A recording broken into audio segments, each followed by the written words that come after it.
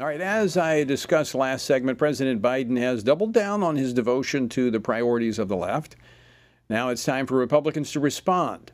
Well, earlier today, members of the House Freedom Caucus released their plan, Shrink Washington, Grow America. It's a framework for policy changes they deem necessary for them to consider raising the debt ceiling. So let's talk about those main priorities. Joining me in that discussion, Congressman Bob Good. He serves on the House Education and Labor Committee and the House Budget Committee. He represents the 5th Congressional District of Virginia, and he's in the district right now, so he joins us by phone. Congressman Good, welcome back to the program. Thank you, Tony. Great to be with you. Thanks for working with me on travel this afternoon, but thanks again for having me. Well, glad that you've taken time to join us. I want to get your reactions. Before we get into the details of the House Freedom Caucus, I want to get your reaction to the president's proposed budget. Tony, you have to wonder, is he malicious with his intent, or is he just fiscally and economically illiterate? When you have $32 trillion in national debt, about $100,000 per citizen in the United States, when you've had $10 trillion in new spending in the first 2 years of administration, that's caused massive inflation. And I want to make one little side economic point for a moment. Historically, interest rates are increased or raised to combat a hot economy, to try to cool it down, to prevent inflation or combat inflation. I've never really agreed with that philosophy, but that's what's been done. In this case, it's not a hot economy. It is government spending that's caused the inflation, and then the president's regime is raising the interest rates, which causes further inflation from a housing standpoint, a rental standpoint, and so forth. So how does the president respond, though? He throws gasoline on the raging fiscal fire, and his plan is $6.9 trillion budget, the largest budget proposal in the history of the country, projecting a record $2 trillion deficit, spending $20,000 per American citizen just this year in that budget proposal, not to mention $5 trillion in tax increases, which would further crush the economy. As you know, Tony, we are realizing record tax revenue because of President Trump's strong tax-cutting policies that are in place. Historically, you cut taxes, you get more revenue, you get what you incentivize. If you increase taxes and penalize productivity, you get less of it. And the president either doesn't understand that or is just being punitive or harmful to the American people.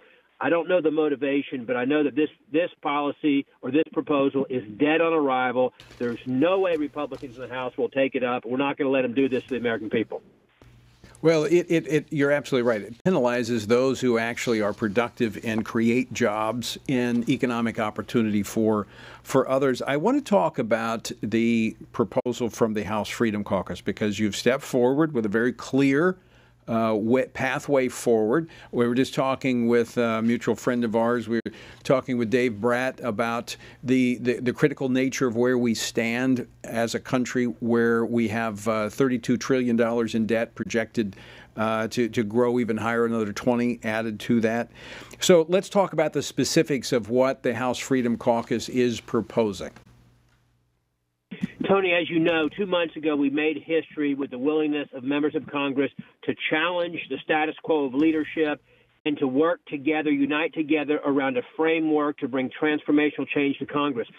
And now you're seeing history again where we are taking that opportunity and proposing real cuts, something that hasn't happened in decades in Congress, as you know. And the summation of what the Freedom Caucus is proposing today is about $900 billion in reductions in the near 1 year or so from now, meaning going to 2022 spending levels, which would mean 2019 pre-COVID for non-defense discretionary spending. And then that would allow defense spending to stay as proposed. That would save us near $150 billion per year this year and going forward. In addition, eliminating the $400 billion that the president has proposed in this current budget, what he did with the Democrats to do the student loan transfer scheme, $100 billion of unallocated, unspent COVID funds that we want to claw back. nearly $100 Right. billion, $80 billion for the IRS, and then also eliminating tens of billions of dollars of green raw deal environment climate spending that was in the omnibus bill, the phony inflation bill, reduction bill, and the phony infrastructure bill, and then putting work requirements back in place for government subsistence for able-bodied Americans, which will not only cut spending estimated $30 billion a year, but also will give a shot in the arm to the economy because those people get into productivity, they begin to generate income. It allows employers and job creators to expand and to invest and so forth. So we got to get the country growing again, but we got to cut the spending, and that's what the Freedom Caucus is proposing to do. And we're up against a break, but I just want to point out one thing. The caucus has made very clear it protects Social Security and Medicare benefits and keeps defense spending, as you pointed out, at current levels. So this goes after some of this discretionary, frivolous spending. Bob, great to talk with you. Thanks so much for joining us on this Friday, and we look forward to seeing this move forward. Thank you, Tony. Appreciate you, my friend. Take care.